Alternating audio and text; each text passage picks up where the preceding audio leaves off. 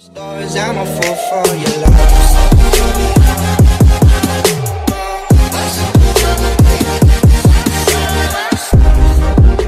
Hello everyone, welcome back to another video. Today I am doing a very simple tutorial for you guys how to make renders in Photoshop or PNG images with no background. So here we just have a basic CSGO wallpaper. So you want to grab your pen tool and find something that doesn't have like, let me find a picture real quick. So right here, you see how there's this orange going off on the guy. So if you rendered this out, it would probably look kind of weird.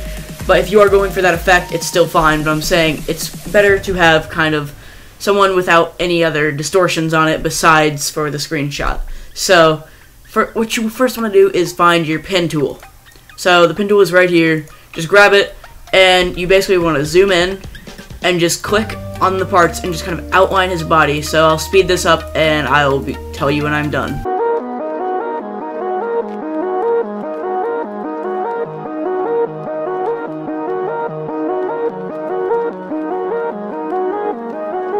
I'm a lot like you.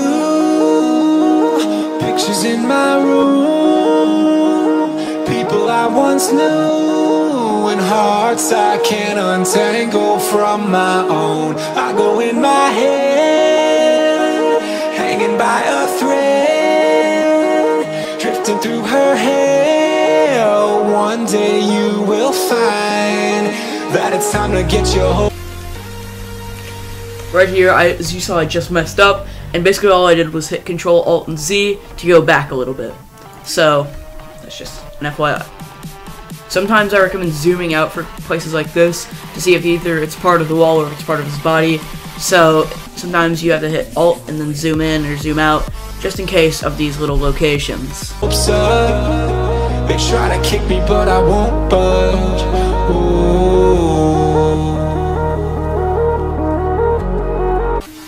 Usually when you do renders and banners and stuff like that, you usually cut out their feet. So sometimes, like, if you're doing a banner, you won't have their feet showing, so the feet are not really a huge thing to worry about. So. But there's nowhere left to hide long. A masquerade.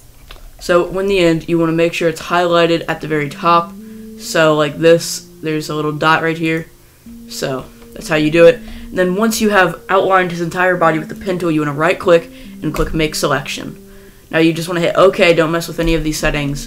And then you want to make sure you have a layer background, then hit Control X and then Control V. Then you can delete this. And then what I usually like to do is make this, the background layer, into a green or a red or something that's not on the color. Then do the fill, then do foreground color, so it's red. So you can kind of see like what parts need to be marked out, but as it seems here, I did a pretty good job on the first try. Now obviously there are other ways to do this, but this is the way that I do it.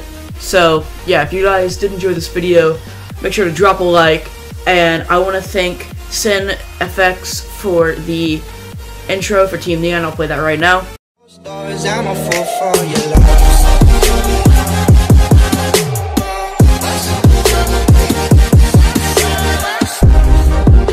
So yeah, that's just a basic tutorial on how to do it. And yeah, if you want more of an advanced tutorial where we do feathering and all of these things, comment that down below and comment down what tutorial you guys want to see next. So we'll see you guys in the next video. Goodbye.